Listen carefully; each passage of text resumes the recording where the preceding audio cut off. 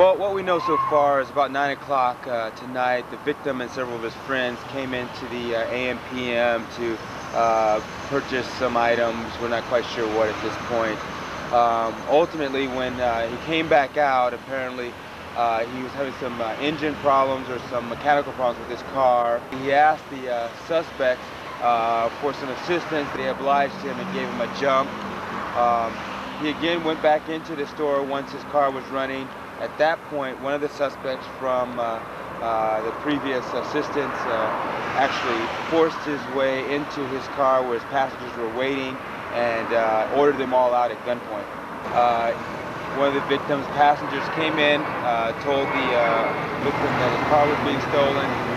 He ran outside, confronted the suspect, and was shot multiple times. He was struck once in the head and was left for dead in the parking lot, and the suspects fled in his vehicle southbound, actually northbound on Pacific Highway.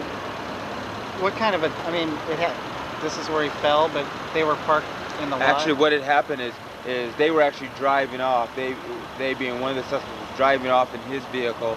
He actually was running after them through the parking lot, somehow got them to stop, or at least confronted them in some manner, and was shot multiple times. Preliminary reports are that he may have jumped through an open window on the passenger side of the car and was shot at that point, though we haven't been able to confirm that report.